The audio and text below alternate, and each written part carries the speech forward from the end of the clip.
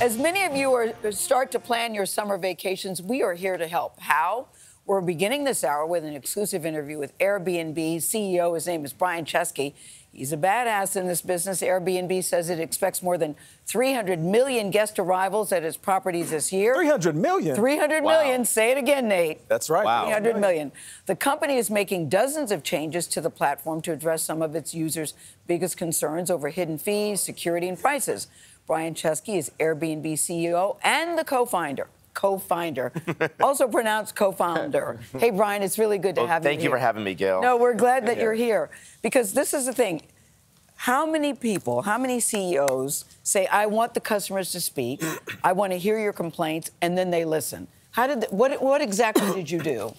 You encourage people to complain. Yeah, I mean, we looked through millions of customer service calls. I spend probably too much time on social media looking at thousands of social media posts. We talked to hundreds of thousands of guest hosts around the world.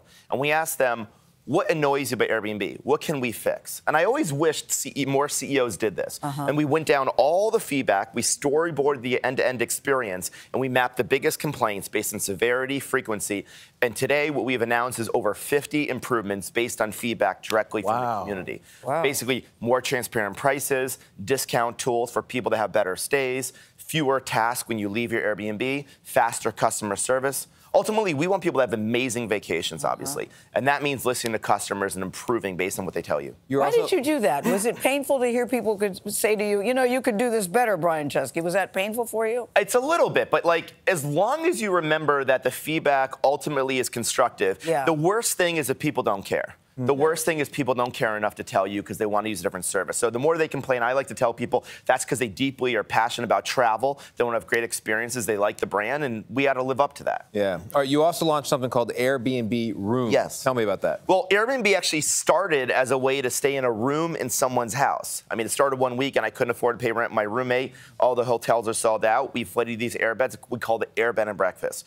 Well, 15 years later, we're going back to the roots of the company because right now, as you know, people are looking to save money. And so instead of booking a whole home, you can book a room in someone's house. The average price per night was only $67 a night. It's a great way to have a local experience. And here's the key thing. You can virtually get to know the people before you book. You can read their profiles. That's important. You can see, like, there's going to be a lock on the door. You're going to have a private bathroom. Is there going to be a woman in the house? Is there going to be a man in the house? And you can decide it. Yes. You can pick who you stay with. And I think this is going to be great for this travel season. You actually had people, last time you were here, you told us you were going to have people come stay at a room in your house. Yeah. Were you home? I was home. So in November, I announced that I'm going to put my bedroom on Airbnb, my guest room. I've had 3 sets of guests. That one came from Brazil, one came from the Midwest, one was more local. And we did this great experience. I stayed with me and my golden retriever. I made them Chesky's chips, these chocolate cookies I make. They've been in a family recipe since I got off Google.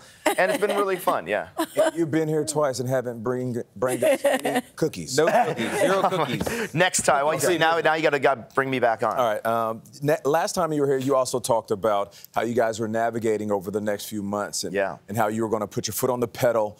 You weren't going to have any layoffs as we saw them around the country with a lot of corporate companies. And then there were some layoffs.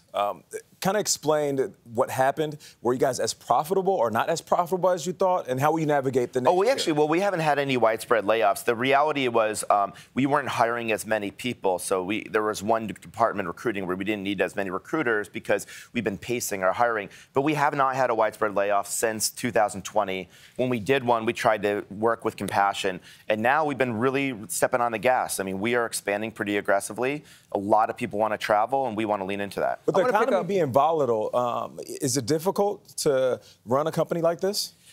You know, the great thing about Airbnb is it's a pretty resilient model. I think what the pandemic showed us is, like, we lost 80% of our business in 8 weeks. As you remember, a lot of people were predicting this is the end of Airbnb. We thought your company was going down. And, you know, there's something about staring the abyss. You have a lot of clarity. And what we realize is people still love travel. They still love staying in homes. They still love Airbnb. And so we just, like, hunkered down, and we basically rebuilt the company from the ground up, and it's stronger than ever now. What are you most looking forward to as you sit here today? Your company? I'm just looking. So the thing I think I'm most looking forward to is what we can do in the next year or two. ultimately, I think Airbnb is about more than staying in a home. I think it's about connecting people. It's about bringing people together through cultures all over the world. And I got to be honest, I think the world probably needs that more than ever now. It seems like the more time we spend online, the less time we're spending offline, face-to-face, in the real world. I think there's this really a lot of more rising loneliness, isolation in the world. And I think just if we can get more people offline in the physical world coming together, that would be amazing. And I think that's what Airbnb is. It's a great way to bring people together. Connection is key. Chocolate chip cookies next time. Yes, right. Yes, thank you, Brian Chesky. What's your dog's name? Sophie Supernova. Okay. Sophie Supernova.